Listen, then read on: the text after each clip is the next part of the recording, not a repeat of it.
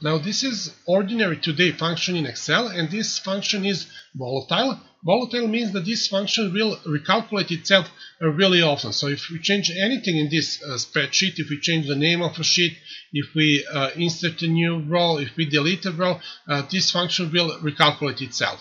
And if we have many cells that refer to this cell A2, our Excel file will become really slow, and that could be a problem. So we want to find a replacement for this Excel today function that is not volatile.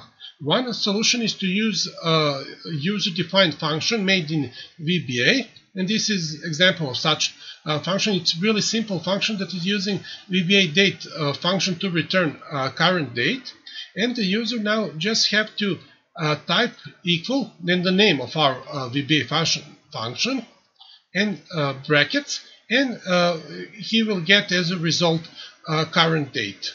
Now this function will recalculate itself only when we open the file. If we click on calculate now, or if we use shortcut F9, this function will not recalculate itself, and this could be important if we work somewhere about midnight. So if midnight passes, this cell will not recalculate itself. This is basically a function that will only recalculate when we open the file. So we want to force recalculation if we are working during the midnight. In that case, we have to to press F2, and then we have to press enter to enter and exit the cell, and in this way we can force recalculation. Other possible solution is to use Power Query. We want to create a query that will return this table with current date. Let's see the code. So this is a code for our table. We are just making one table with one column. That column has the name of PQ today, and it is of date type. Here we have a function that will return current date and time, and we will wrap that function with datetime date to get only date part of that result.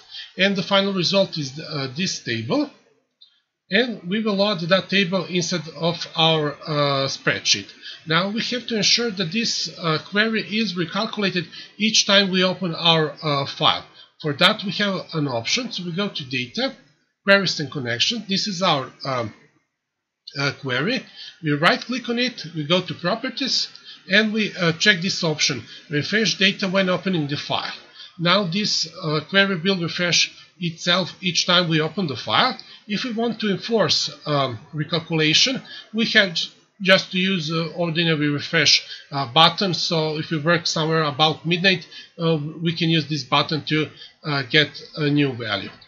Now VBA solution and Power Query solution will work correctly on our computer, but if our file is online in Office 365, both VBA and Power Query will not work. In that case, we have to use Power Automate. Now we can combine Power Automate and Power Query solution so that both of them refresh only this cell A3, so they refresh the same cell, and this is a good solution because updating of this cell will work both online and offline.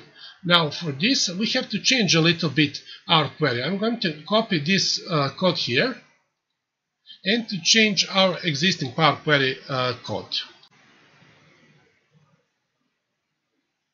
There are not so many changes in the code. I'm going to paste a new code here below, and as we can see, the only change is that we are adding one more column. It is a column of text type with the name key, and in that column there will be only one word, and that is PA date. So I'm going to delete all code. I'll click on done, and this is our result. So we have one new column. I'm going to close this.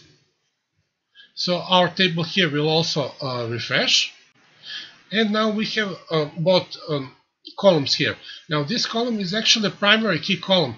We have to say to Power Automate in which row to change the values. And here we are going to use this word PA date to identify this row. So Power Automate will change values only in this row. That is, it will change value only in this column because it is the only one column beside primary key column that exists.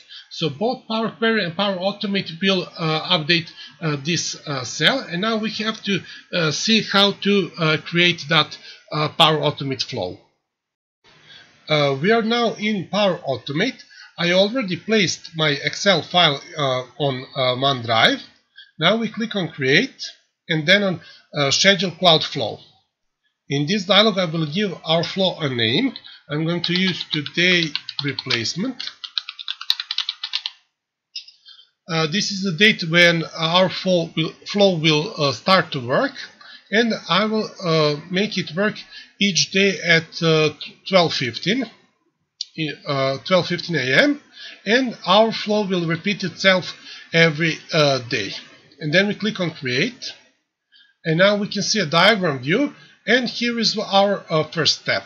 I'm going to click on it on Edit and then on Show Advanced Options, because I want to select one more thing. I want to select my time zone, and I'm going to choose this time zone. And this is just a schedule. It will start our flow at this time every day, but we have to declare what our action will be. So I click on New Step, and I'm going to select an option, Update a Row. This is it. I'm going to click on it, and now we have our both steps. Now in this second step, I'm going to choose my file. So first I have to declare that I want to go to OneDrive for Business. I want to go to OneDrive Document Library. I'm going to select my file. This is it. The name of my table is PQ Today. Now this name is actually name of this table, and then I'm going to say that my key column is actually column named key, and I'm looking for the word PA date. And in this text box I have to write the value that will be written to this cell B3. Now that value will be decided by this formula. I'm going to place this formula here, and this formula is using UTC now function to get current time. I will declare that I want the time for this time zone, and I'm going to format that time in this format.